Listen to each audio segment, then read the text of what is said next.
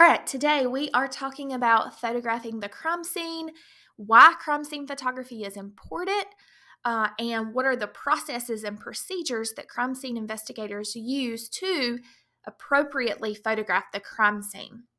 So investigators have to work against the clock, especially if they have an outdoor crime scene, right? Because they're working against factors like location or weather or time of day. And so they have to work the crime scene relatively quickly and efficiently. And part of that is crime scene photography. So number one, evidence has to be preserved best way possible until it can be photographed. Now, that's not always the case, and we're going to talk about some examples of when that wouldn't be the case in a future slide. But number one priority is that evidence is maintained or preserved best way possible. Now, photographs are super important for different reasons, but number one, they provide documentation or reference, and they're oftentimes required if a case goes to trial.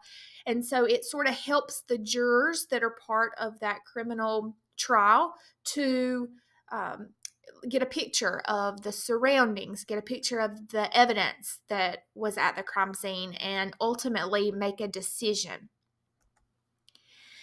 So when investigators are recording the crime scene via photography, they have to maintain the integrity of that evidence. Now, there are a few exceptions. So in cases, for example, where you have somebody that's injured and they need attention, your first responders, their number one job is to give attention to anybody that's hurt or injured or needs help. And also, sometimes accidents happen. So investigators might, as they're walking through a crime scene, they might accidentally step in blood and then leave their own footprints at the crime scene. Or they might accidentally kick the weapon out of the way without meaning to. So it's understood that accidents do happen, and there are times where first responders have to move evidence or contaminate evidence or alter evidence or potential evidence, I should say, at crime scenes. But what needs to happen is in events such as those that we have discussed, those events should be noted in the final report. So if objects are removed, or positions are changed, or evidence is tampered with, the evidence might not be admissible in court if there's not a written documented record of that.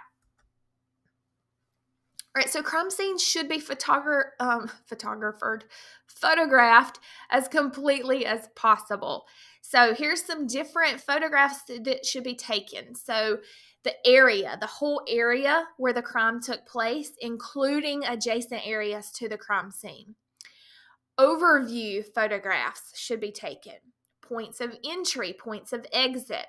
If there is a body, that obviously needs to be photographed. Anything that's considered evidence or could potentially be evidence needs to also be photographed. And then there are specific procedures for taking those photographs.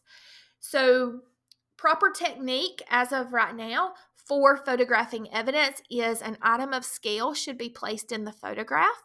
What do we mean by item of scale? That's just something that is a size reference, some sort of object that's in the picture that gives the viewer of the picture an idea of the approximate size of what's being photographed. Sometimes those scale images or scale objects could be a ruler, sometimes a quarter, pens and pencils have been used, but just some sort of scale item needs to be in the picture to give an idea to the viewer of the picture the approximate size of the evidence that's being photographed. Now, each piece of evidence needs to be photographed at 3 different angles, and then also those angles should be photographed separately at 3 different distances. So you're talking about minimum 9 photographs for a piece of evidence. So evidence should be photographed close up, and then mid-range, and then some long shots should be captured as well. So as evidence, and probably shouldn't say just physical evidence because biological evidence could be discovered as well. As it's discovered, a photograph needs to be taken.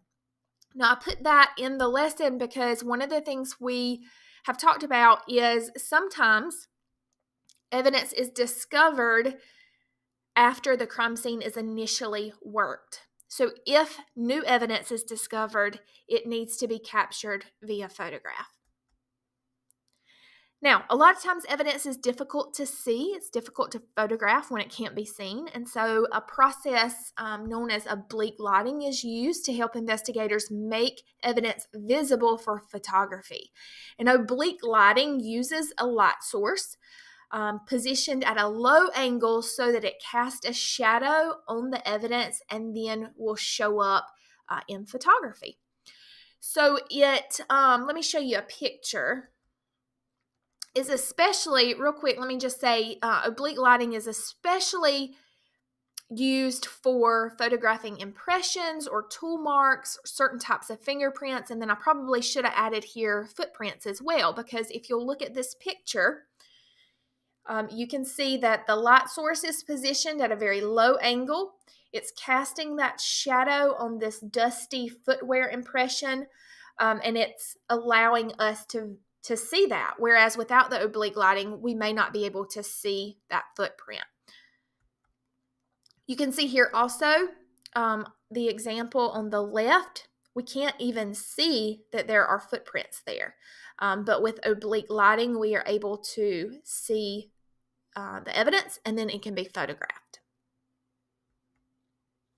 All right, so that ends our lesson today over crime scene photography. I will see you in the next lesson.